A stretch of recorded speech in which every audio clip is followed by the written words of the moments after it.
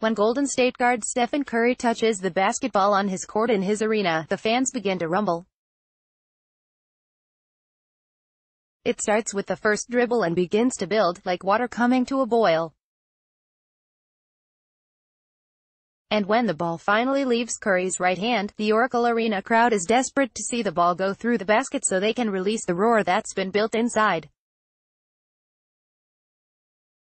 Advertisement, but he just couldn't get them there. He missed his first shot, and instead of a cheer there was a groan. Then a make, and a cheer, and 4 more misses in size. But Curry was going to give the Oracle Arena fans their moment. They needed it. Advertisement, and Sunday he needed it. Curry's third-quarter explosion, 3-pointers from so deep they should have counted for 4, one-handed drives that ended with F-bombs and celebration shimmies, sealed the Rockets' Game 3 fate and put Golden State squarely in control after a 126-85 win. Everybody was trying to will him early to making one of those threes. He was missing, Golden State coach Steve Kerr said.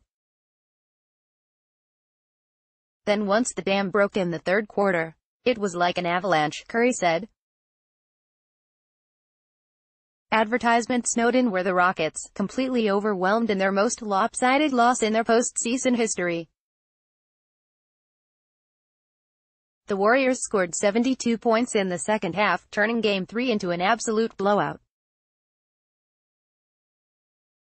And in the chaos, Curry re-emerged from a 2-game shooting slump as an unstoppable force capable of turning 10-point leads into 20-point ones in a blink.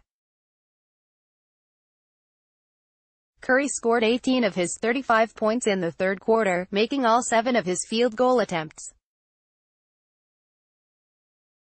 It started with 3 driving layups before Curry launched and connected on a 30-footer that sent Houston coach Mike D'Antoni in hysterics on the Rockets sideline.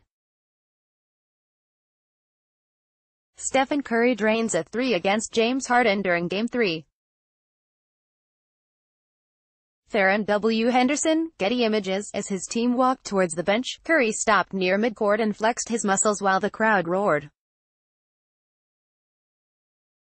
2 possessions later, he hit another 3-pointer, the first time this series he had made 2 shots in a row from deep, and celebrated with a shoulder shake. Then after a Houston miss, Curry came off the 3-point line to make a one-handed layup. The 8 points came in 98 seconds, and the Rockets never got within 20 points again. After the stretch, Curry, who usually speaks with a Disney-friendly vocabulary, looked into the Oracle Arena seats and shouted, "This is my expletive house." That emotion he had created, he was caught up in it, too. His 3 is similar to some people's dunk. You go to certain arenas and a guy gets a dunk and it's just absurd. That's how his 3 ball is, Golden State forward Draymond Green said. Quote, "I think he had a great quarter there in that third quarter. I don't mean to disappoint, but I've seen crazier from him." Advertisement. It's hard to imagine anyone can see crazier from the Warriors, or from the Rockets, for that matter.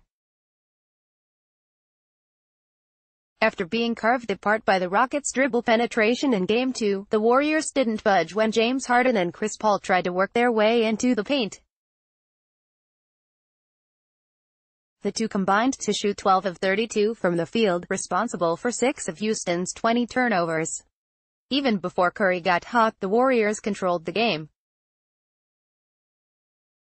"We knew we were going to get a great game from them being back here at home, but we've got to be better Game 4, Paul said.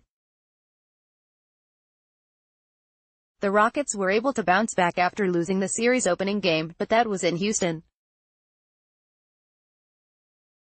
And that was before Curry, fueled by his hometown fans, had gone nuclear. It only takes one, Kerr said. And then the Warriors and their fans all woke up.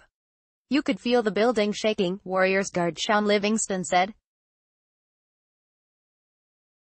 And as Curry drained shot after shot, you could feel the Rockets start to shake, too.